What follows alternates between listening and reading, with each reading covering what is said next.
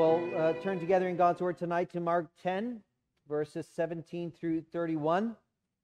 Mark 10, verse 17 through 31. Mark 10, beginning in verse 17, where God's Word reads as follows. And as he was setting out on his journey, a man ran up and knelt before him and asked him, "Good teacher, what must I do to inherit eternal life?" And Jesus said to him, "Why do you call me good? No one is good except God alone. You know the commandments. Do not murder, do not commit adultery, do not steal, do not bear false witness, do not defraud, honor your father and mother." And he said to him, "Teacher, all these I have kept from my youth." And Jesus, looking at him, loved him and said to him, "You lack one thing. Go sell all that you have and give to the poor, and you will have treasure in heaven, and come follow me." Disheartened by the saying, he went away sorrowful, for he had great possessions. And Jesus looked around and said to his disciples, "How difficult it will be for those who have wealth to enter the kingdom of God." And the disciples were amazed at his words. But Jesus said to them again, "Children, how difficult it is to enter the kingdom of God. It is easier for a camel to go through the eye of a needle than for a rich person to enter the kingdom of God." And they were exceedingly astonished and said to him, "Then who can be saved?" Jesus looked at them and said, "With man it is impossible, but not with God. For all things are possible with God." Peter began to say to him, "See, we have left everything and followed you." Jesus said, "Truly I say to you, there is no one who has left house or brothers or sisters or mother or father or children or lands for my sake and for the gospel, who will not receive 100-fold now in this time houses and brothers and sisters and mothers and children and lands with persecutions, and in the age to come eternal life. But many who are first will be last, and the last first." So far, the reading from God's Word this evening. May He add its blessing to our hearts. As I was thinking about this rich young ruler that appears in our text this evening, I thought of somebody to whom we could compare him in our own setting. And the man that came to my mind was Elon Musk. He is the second richest man in all the world, and doing a quick search on his net worth, I found that his net worth is about $180 billion. That's a lot of money. And if you could convert all of his assets into cash, with the values of the home in the Augusta area, he could buy 1 million houses in Augusta, Georgia. Now, there are not 1 million houses in Augusta, Georgia. So that means that Elon Musk, in his wealth, could buy all the houses in Augusta, Richmond County 11 times. That's how rich this man is. Now, I am pretty sure that nobody here in this room can even imagine having access to that amount of money. And maybe we are being tempted at this point to say, if I had that much money, pretty sure a lot of my problems would be solved. In fact, it's difficult for me to imagine if there is anything that could possibly be better than to have access to that amount of money. Well, is that true? Well, Jesus says it's not true. And the rich young ruler actually demonstrates that this is not true. Because what we have before us tonight is an account of a man who seems to have it all, a man who is successful at a very, very young age, but who actually has nothing. And that's the reality of life. Not everything is as it appears. Earthly riches, though they can be seen as a great thing to be pursued, they can actually mean heavenly doom. Now, it doesn't always mean heavenly doom, but it can mean heavenly doom. Something that we assess as wonderful can actually be to the detriment of a person. And that is a great terror indeed. What we see in this text is this lesson that really is applied to more than just riches, more than just a big bank account. It's really a lesson that applies to anything and everything that is more important to you than Christ. Something that you love more than Christ. And anything that you identify that way. This lesson from God's Word teaches us that those things that we love so much actually become a detriment to our soul. And so as we look at this lesson about the rich young ruler, what we see from God's Word is that a man who gains the treasure of Christ forsakes all other loves. A man who gains the treasure of Christ forsakes all other loves. And to learn that lesson, we want to look at this life, this rich young ruler, first of all, by looking at his question, then second of all, looking at Jesus' answers, and third of all, looking at what Jesus teaches beyond the life of the rich young ruler. So, a man who gains the treasure of Christ forsakes all others. We're going to see the rich man's question, Jesus' answers, and Jesus' teaching. So let's begin by looking at the rich man's question in verse 17. The man, make no mistake about it, the man who comes to Christ in this account is a man of great achievement. He is a successful man. He is not only a successful man, but he is also a man who has even much more promise than what he has established already. In verse 22, we see that this man had great possessions, so he was a rich man. If you compare this text to the mirror account in Luke's Gospel in chapter 18, when you look at verse 18 of that text, you see that this man was a ruler. So not only was he wealthy, but he was a man who had within him his office a position of leadership. He had authority. So he was rich and he was powerful. And so that makes him a prodigy of sorts, because we also know from Matthew's account of this same story, the same account of this rich young ruler, in verse 20, we see that he is a young man. So there are three parts of this young man's life that we can all put together to see that he was very successful at a very early age. He was young, he was rich, and he was powerful. And so all of these pieces come together in this young man, meaning that he not only is successful in the present, but because of his youth, he actually has promise. He has many, many more things that he can achieve, and his early success seems to indicate that there is much to hope for from this man's life. But there is something that this man is missing. This man is not satisfied with his life. He has riches, he has power, he is young enough to enjoy all those things, but his question shows that there's something eating away at him. There's something that is missing in his life. Now, what does this rich young ruler ask of Jesus? He comes to Jesus, he says, "Good teacher, what must I do to inherit eternal life?" There's something in the back of his mind that will not go away, and it's this: what happens to me when I die? What happens to me when I breathe my last? Though this young man has the things that we often are told will make us happy, he is looking for something else. Good teacher, what must I do to inherit eternal life? Now, what's noticeable about this man's question is that he is coming to Christ operating as if he were under a covenant of works. Now, we've talked about that some in the morning service. Just by way of review, the covenant of works is pre-fall. God giving his gracious promise to Adam and Eve in the garden, promising life on perfect, personal, perpetual obedience of all of God's commandments. And that was manifested through this one commandment: you will not eat of the tree of the knowledge of good and evil.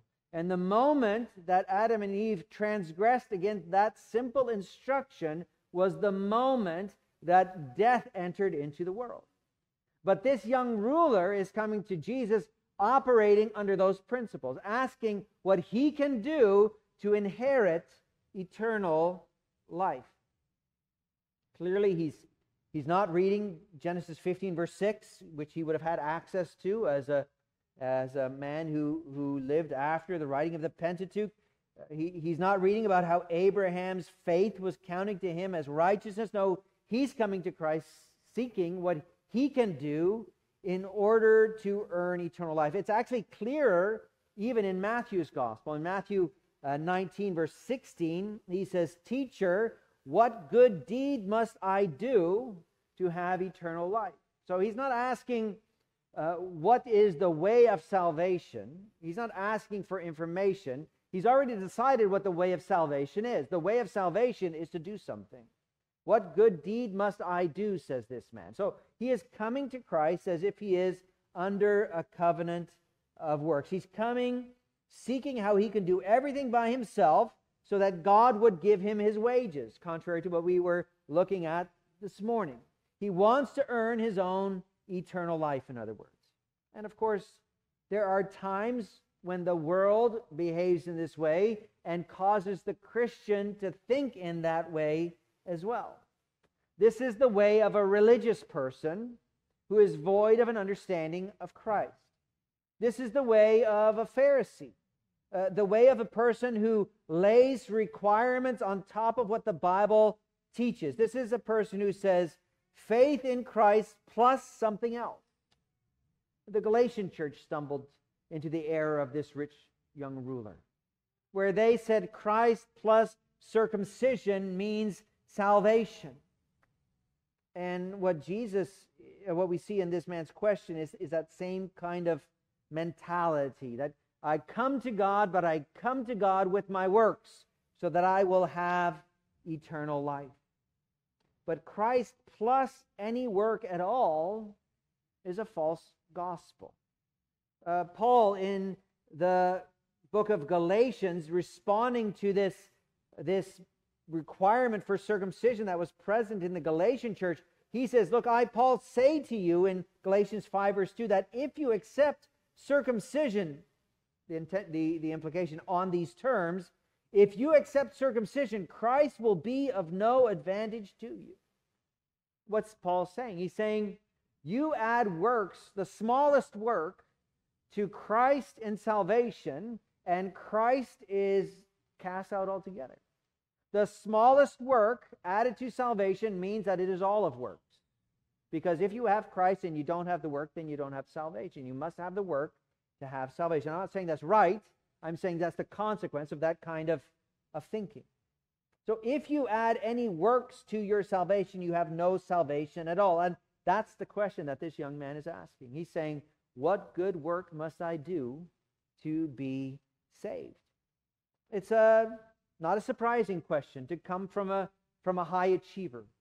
It's not a surprising question to come from somebody who is self-disciplined, who is able to accomplish much, and all this rich young ruler has done is carry over his earthly successes into the area of salvation. Now, like we said at the beginning, no doubt this young man was remarkable. He is a ruler, he is rich, and he is young. And so he has reasons for self-confidence. But when it comes to the gospel, and when it comes to eternal life, the worldly doctrine of self-confidence actually destroys the gospel. And that's what we see in Jesus' answer. This man questions, asks what he must do to inherit eternal life, and Jesus responds and answers this young man for his question. Now, Jesus doesn't answer this young man in a way that you might expect. Jesus answers this young man by asking he answers this man's question with three corresponding points. He appeals to three different aspects of this man, and he does that in verses 18 through 22. So, first of all, we see in verse 18, Jesus appealing to his nature. Jesus responds to the man, why do you call me good? No one is good but God alone. So Jesus here is picking up on the part of the question, the introduction really to this young man's question, where he says, good teacher, what must I do? And Jesus is picking up on that opening address, good teacher. And Jesus is using that address to direct this man towards God. This young man is a respecter of persons. He's not coming to Christ to worship him. That's not why he's coming to Christ. He's coming to Christ as a respected rabbi to hear what he has to say. Now, Jesus answers him, "Why do you call me good?" That does not imply that Jesus isn't actually good. He's responding to this man at the point where he is thinking. This man is thinking of Jesus as only a man. And we've been seeing in the Gospel of Mark that the point of Mark is that Jesus isn't merely a man. He is more than a man. But here this man is operating with Christ as if he were only a man, and Jesus is pointing him away from humanity and making him look at divinity. That's where he's directing this man. So this man is saying, "Good teacher." Jesus is saying, "Why are you calling me good?" There's only one place to look if you want goodness, and it is not in any rabbi according to your perception. There is only one good, and that is God. Now, Christ is good, but he's directing him to God. This man is not addressing Christ because he's God in the flesh, come to live a perfect life, come to die for the sins and guilt of the people. He is addressing Christ in the opposite way. He is coming to Christ looking for salvation, not in the goodness of God at all. This man is looking for salvation in his own strength, in his own flesh. So he is coming to this teacher who he perceives to be good, asking for the secret sauce that will make him good on his own. Now, Jesus, in deflecting attention away from himself and towards divinity, directing him towards God, is turning this man's attention away from himself, pointing out to him that he has no standing at all to ask such a question. No man does. No man is good. God is good. So if we are looking for goodness, we're looking in the wrong place if we're looking in any man, including ourselves. So this rich young ruler, as successful as he is a man. And that means he is not good. So Jesus, in some sense, in answering his question, is appealing to his nature. He is by nature a man. He is flesh and blood. He is not good, but he is by nature corrupted in sin because of the sin of Adam and Eve at the minimum, and then you add to that his own transgressions. And that's where Jesus goes next. He appeals to the law. So he appeals to his nature, and he appeals to the law. After pointing out that no one is good but God alone, Jesus cites the commandments. Now, if this situation arose today, I think the modern church would be tempted to skip this step. To skip this step of presenting the law to this man. I think the modern church would be tempted to start telling this man about God's mercy. The modern church would be tempted to begin by talking to this man about the grace of salvation, but Jesus doesn't do that.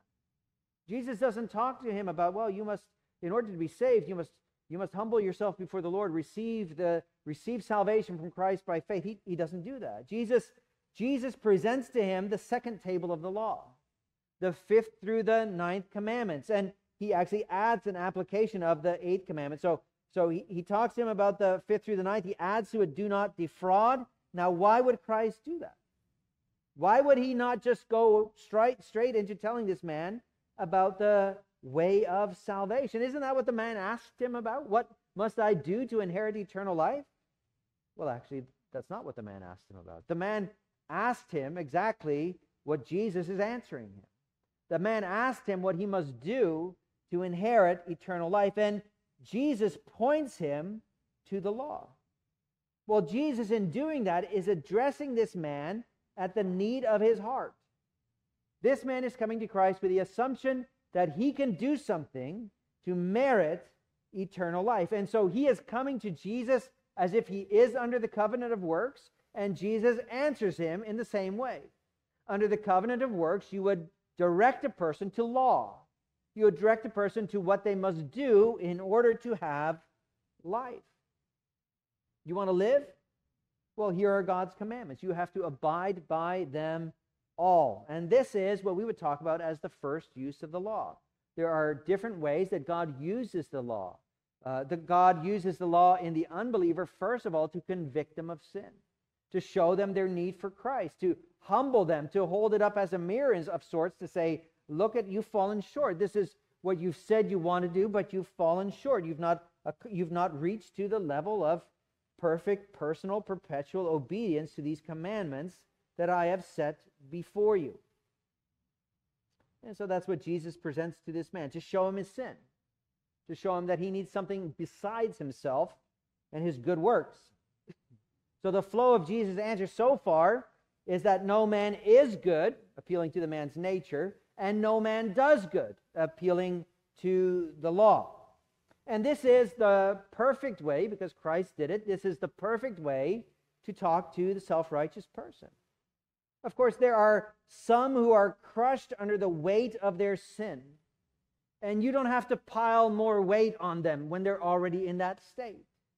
But for the person who is proud and lifted up, instead of the balm of the gospel, what they need is conviction of sin from the law. Now, usually man starts with the law in terms of trying to justify himself. And Jesus points him to that to show him his failing in front of the law.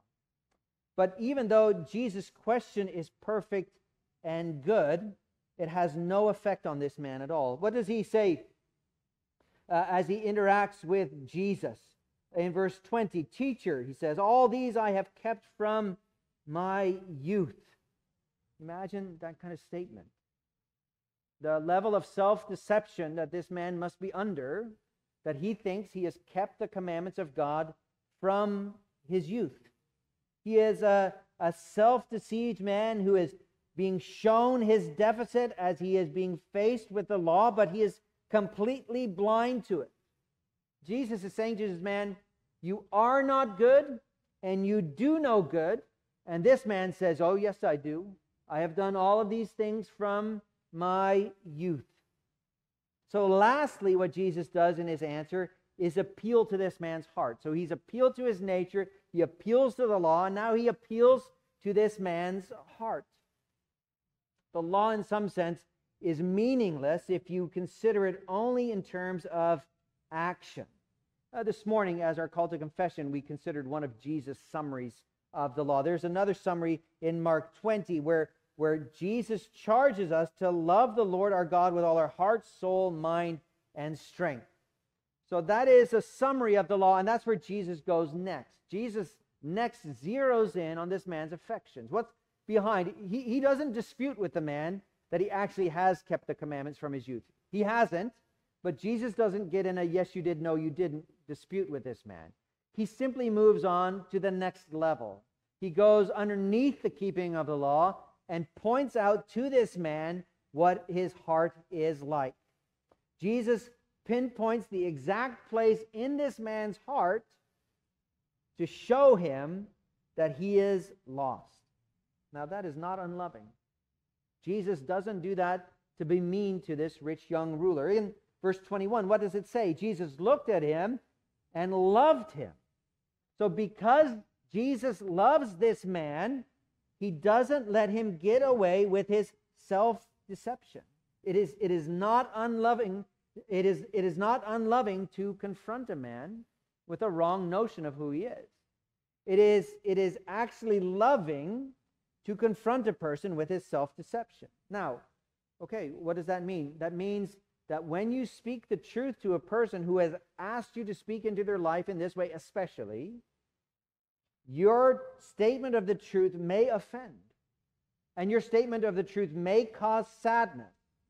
But as Jesus is invited, and as he faces this rich young ruler, it would not be helpful or merciful or kind to conceal the truth from this young man. Now, what I am not saying is, when you are speaking into a person's life about a place where they are self-deceived, the more offensive you can be, the better off you are. That is not what I'm saying. That is how some people take it, but that is not what I'm saying, and that's not how Jesus behaves. Jesus speaks the truth, which makes the man sad, but Jesus doesn't speak with the intent of offending. He speaks with the intent of healing. That's Jesus' intent. And so this man is being confronted with the truth that he is missing. Jesus is pointing this man to his first love. Jesus is pointing this man to his idol, which is his riches. His riches are his idol. And Jesus points him to that when he challenges him in verse 21 to sell everything that he has, to give it to the poor, and to follow him. That is disheartening to this man. He goes away sorrowful because, well, he was a rich man and he didn't want to part with his riches. The thing that is missing in this man's life is being willing to forsake his riches for the purpose of following after God. His first love is demonstrated in his response. He doesn't merit eternal life because he loves an idol more than God. He is not willing to follow Christ. He loves his wealth, and he loves it most of all. So this man is looking for salvation by works, and he is shown by Christ that it is not possible. Christ shows it to him by appealing to his nature, by appealing to the law, and by appealing to his heart. He sets before this man this picture that you must pursue God, you must forsake whatever competes with him, and this rich young ruler is unwilling to do that. He is unwilling to give that up. And after the rich man leaves in verse 21, in verses 23 and following, Jesus picks up and uses this rich man as an object lesson for his disciples who remain. And what Jesus begins talking about is the difficulty of rich people to enter into the kingdom of God. He says it in verse 23 and again in verse 24. How difficult it will be for those who have wealth to enter the kingdom of God. In fact, in verse 25, he says, it is easier for a camel to go through the eye of a needle. Now, you get into commentaries, and they have all sorts of fancy explanations about what that means. That has to do with city gates and camels having to get down on their knees and squirm through this gate. And all of that apparently is based in fiction. None of that has been proved anywhere. And so what are we left with? Well, we're left with a picture of a camel going through the eye of a needle, which is a much more powerful picture anyways than a city gate that they have to crawl through. And so what is Jesus saying? He is presenting the picture that it is for a rich man impossible to enter into the kingdom of God, because it is impossible for a camel to make his way through an eye of a needle. Now, that is difficult for the disciples. The disciples have a difficult, it says in verse 26 that they were exceedingly astonished when Jesus told them that. Now, why is that? Not really explained to us, but we do know from extra biblical literature that there was the impression among the Jews of those days that the rich were blessed by God, that there was a measure of God's faithfulness seen in a person, his blessing resting on them in a person because of the amount of their possessions. So the rich were seen as uniquely blessed by God, and in some sense that's a popular notion today. There are many large churches in our nation, some of the largest churches in our nation, that are built on that theology exactly, that the rich are, that you are blessed by God with riches. And as Jesus presses that point home to his disciples, that it actually is difficult for the rich to enter into the kingdom of God, the disciples are left with this fundamental question. They are astonished, verse 26, and they ask, then who can be saved? If we are not saved by personal achievement, if the rich are not saved, then how can anybody be saved? And Jesus is answering that question. Jesus is addressing that question. And Christ doesn't come to do the things that man thinks he should do. The rich man thinks he should be able to earn his way into the kingdom of God by his own achievement. Christ doesn't come to affirm somebody in that position. Christ doesn't come to help a struggling people reach their full potential. Christ doesn't come to give and live a good example for people to imitate. He comes to shed his blood on the cross to redeem sinners from the guilt of their sin. So when you come to man who by nature is corrupt, who violates the law, and who in his heart worships idols, there is no hope for that man for salvation except through Christ. And Jesus is showing this man, there is no hope for you to come to me by yourself in your own strength. What is impossible for you, though, is possible with God. Christ has come to satisfy divine justice, to make that way for man possible. Jesus is directing his disciples away from themselves, away from man, and towards the Lord. Now, the disciples don't seem to understand that right away, and you actually even see it in Peter's response. Peter understands partially what Jesus is saying. So, the rich man goes away. It's impossible for a rich person to enter into the kingdom of God. Peter then turns to Jesus and says, see, we've left everything and followed you. We've left everything and followed you. That's Peter's response. Now, Peter, I think, is well-intentioned, but I don't think he's quite all the way there. Because Jesus gives this list of things that are forsaken. And you notice in verse 29 what he adds to it. There is no one who has left house or brothers or sisters or father or children or lands for my sake and for the gospel. That is different than forsaking them yourself. There is, of course, the movement of asceticism. That is a reaction to materialism, which says the poorer I am, the better I am. If I can make myself poor, if I can become a beggar for the sake of Christ, this is popular monastic theory in the Middle Ages, then I will be affirmed, then I will work my righteousness. It's the same problem as the rich young ruler, just on the opposite side of possessions. One seeks to look to his possessions as something to be held on, something to be used to earn their own salvation, and the other is to forsake it all for the sake of being better than somebody else. To live for Christ and the gospel's sake is to forsake all, your status of rich or your status of poor, because God provides for you all of your worth. Now, Jesus, as he's teaching this, he's saying, what you forsake in this life, you will receive 100-fold in this life. Now, how does that make sense? Because not everybody who is a Christian has received 100-fold what they gave up. It simply means that the value of being joined to Christ is far greater than anything that you will surrender for him. Some people have said that as you forsake mother and father for the sake of Christ, you are joined to the people of God. You're entered into this family where you have hundreds of mothers and fathers, spiritual brothers and sisters. And that's a possible way of explaining it. But at the very least, what we can say about it is that Christ is saying, whatever you give up for me, your reward right now will be far greater than anything that you surrender. You will have riches and wealth and relationships beyond your ability to comprehend. It may not be now, or it may not be as you imagine, because Jesus adds to that list that actually the Christian, in his surrender and in his receiving gifts from God, has persecution as part of it. That in giving up, persecution is part of the mix, and all of that is better than what they are giving up. The question that is first raised isn't about this life and the comforts that we have in this life. The question that the rich young ruler raised first was about eternal life. Now, the rich young ruler is long gone.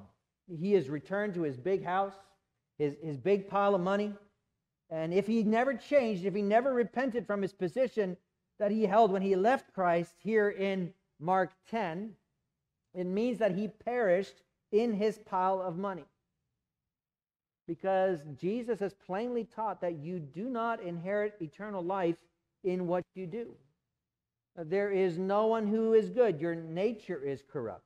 You have not done it as you should, as the law testifies.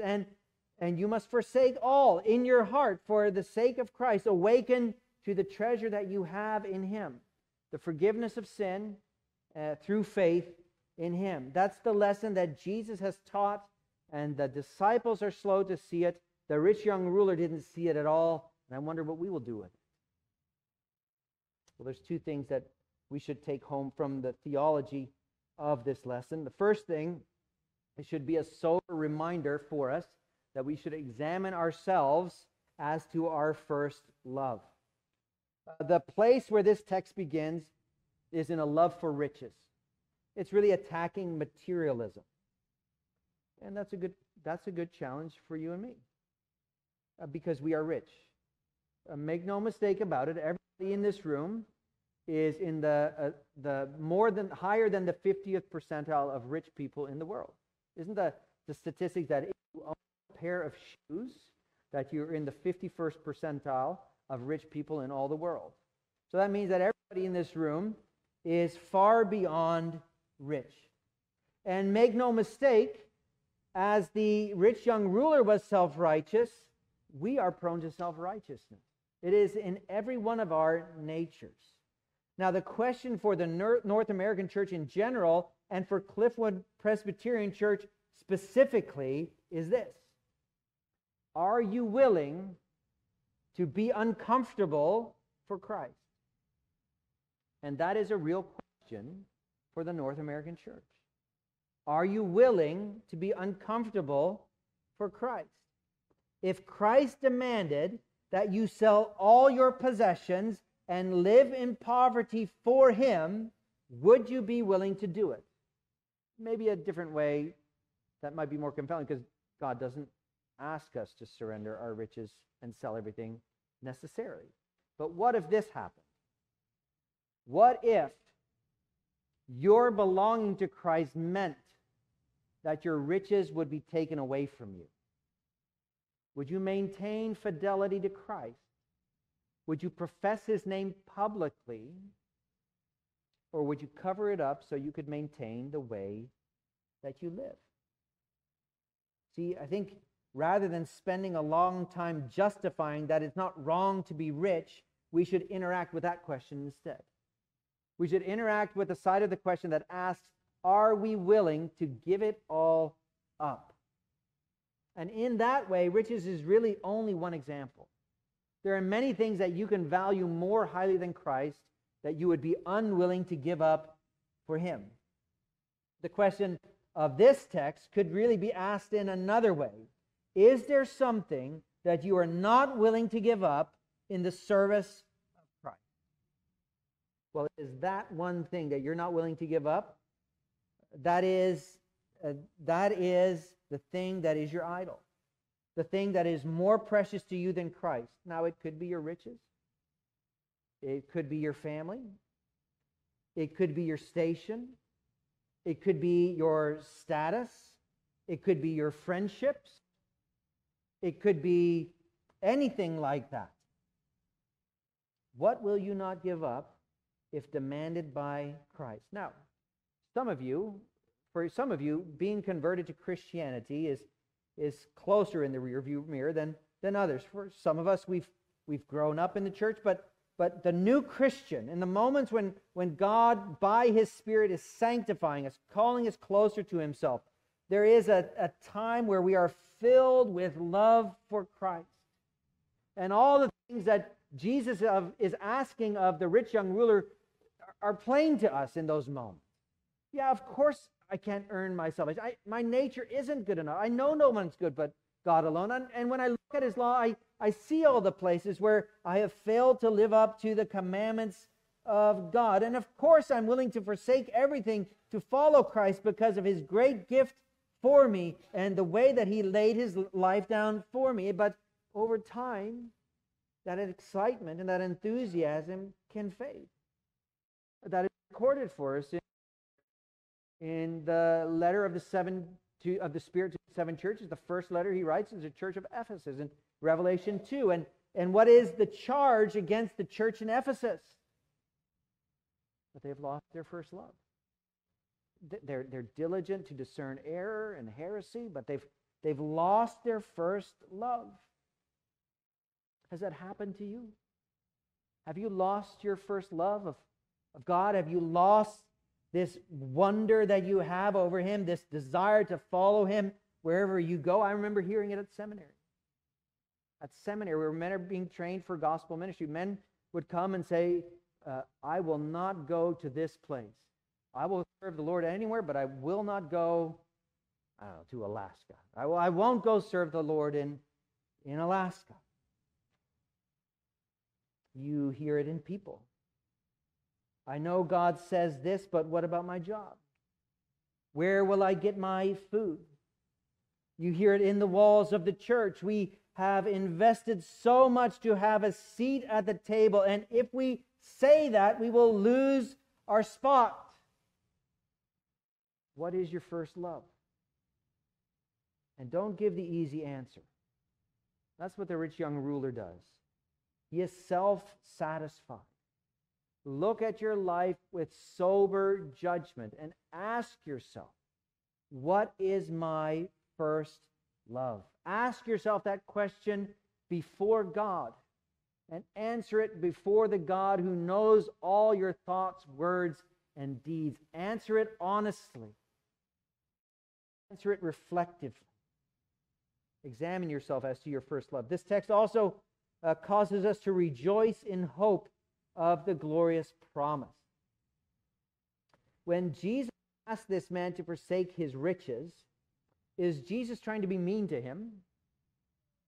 When Jesus asked this man to forsake riches, is he just saying, I know the spot where he's going to fail. I'm going to ask him those things. I know where he's going to fall down, where he's going to look foolish. That's not what Jesus is doing. What is part of Jesus' answer? Part of Jesus' answer is that this man is holding on to something that is of far less worth than what Jesus is giving him. Jesus is pointing this man away from what he thinks is a treasure, pointing him to the true treasure. He's pointing him to himself. It's like a baby child who is satisfied with pureed food while the grown-ups around him are sitting down for a Thanksgiving dinner celebration. The child is satisfied with puree, but there's a feast around him. That is what we do when we hold on to our first love. When we fail to see Christ as our treasure. It's like the child who gets his first quarters. It's easy to impress a child who just has their piggy bank for the first time. All you have to do is give them a dime.